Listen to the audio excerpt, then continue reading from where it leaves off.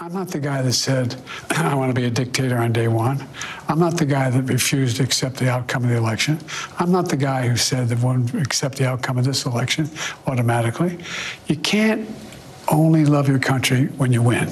All right, guys, KB32 here. Check it out. Sitting over here in the Freedom Office. Haven't done a video from here in quite some time. I felt like it'd be a good opportunity to go ahead and do it. Besides, this is somewhat air conditioned, and if you live in the South, hell, even in the Northeast, you're experiencing some severe heat. And I'm going to tell you something: you can always take clothes off, but you can't necessarily lose 60 pounds in the next 30 minutes. But anyway, all right, let's touch base on the assassination attempt. I've been watching a lot of this stuff, talking about failures. Man, this was an incredible failure. Almost, it's negligence, in other words. It really is.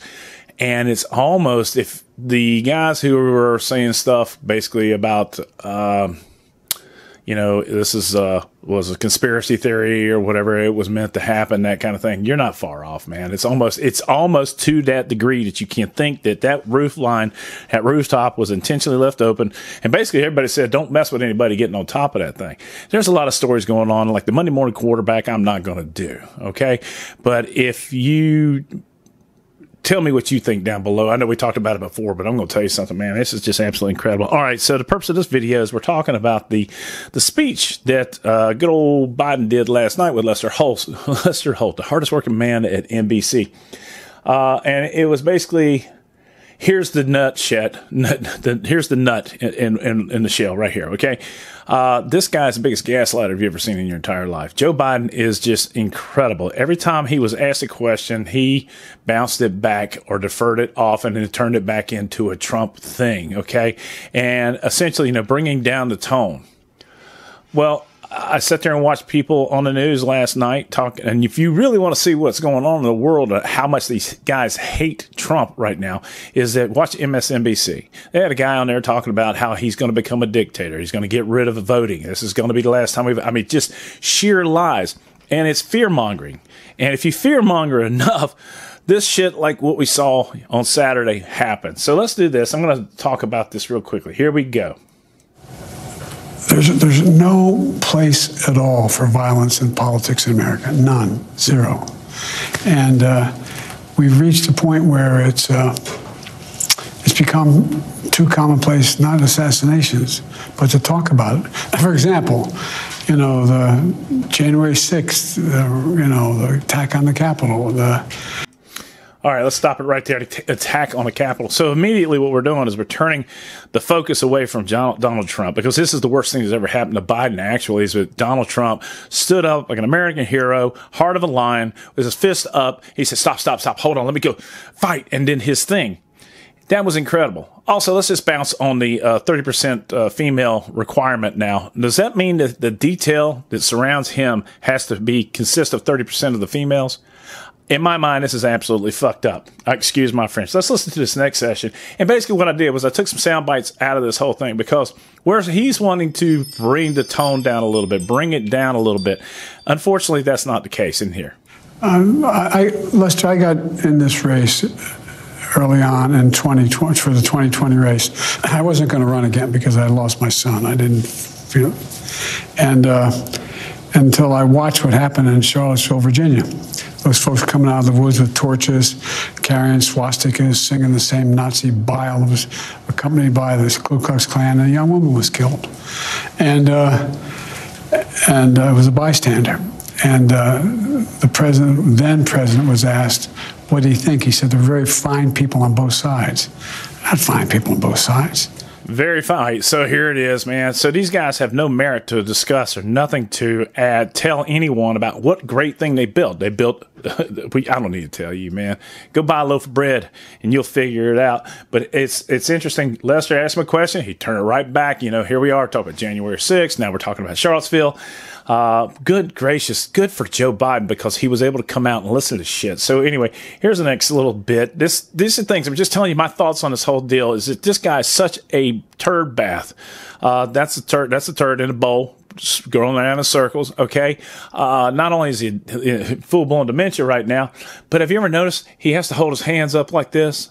Always. Well, let's talk about the conversation this has started, and it's really about language, what we say out loud and the consequences of those. You called your opponent an existential threat on a call a week ago. You said it's time to put Trump in the bullseye.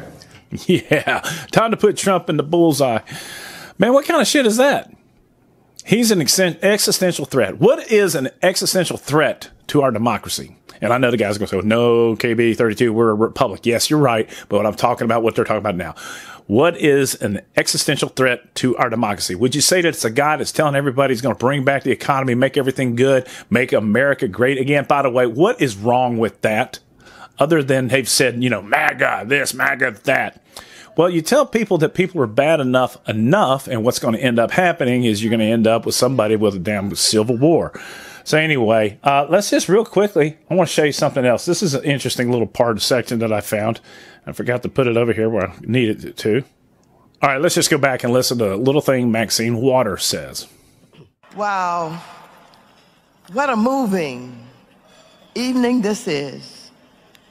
I am sitting here listening, watching, absorbing, thinking about Ali, even though I never met him. And with this kind of inspiration, I will go and take Trump out tonight.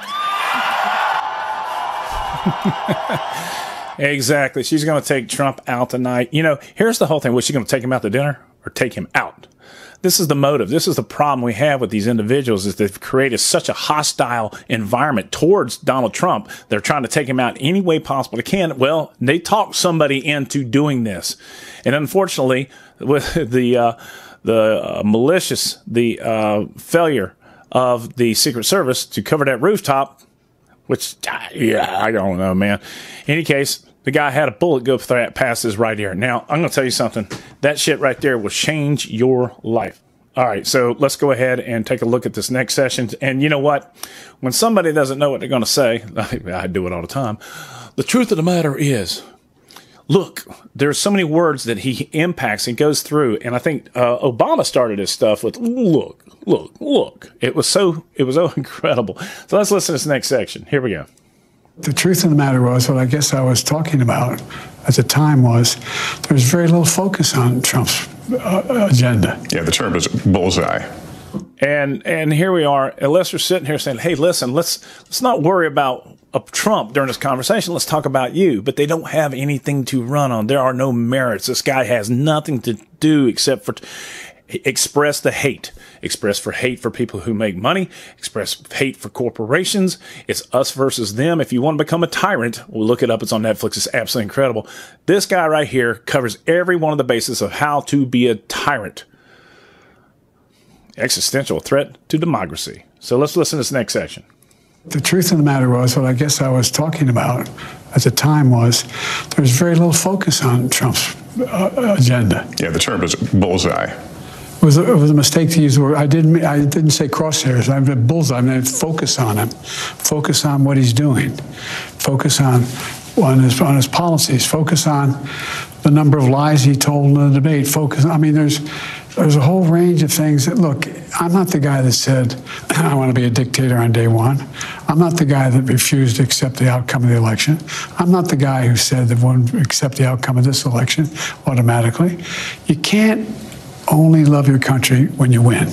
And here we go again. It's not about what I said, not the bullseye, but it's focused on the lies during the debate. It blows me away. And as a matter of fact, you know what?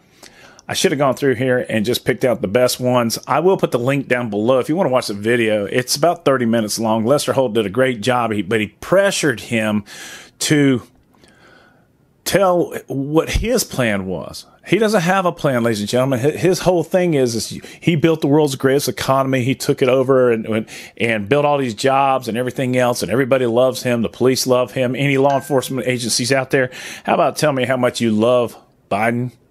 If you got some Border Patrol guys out there, DHS, FPS, tell me how much you love Biden.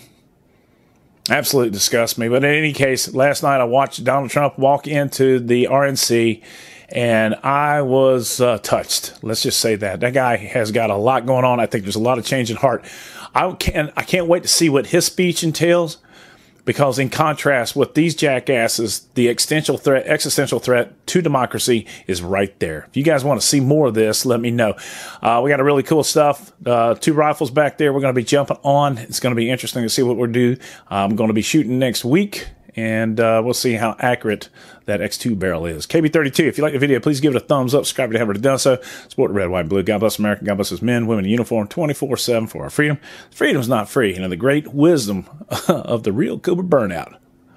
Boom. I always give that guy credit. He is awesome. Y'all be good. See ya.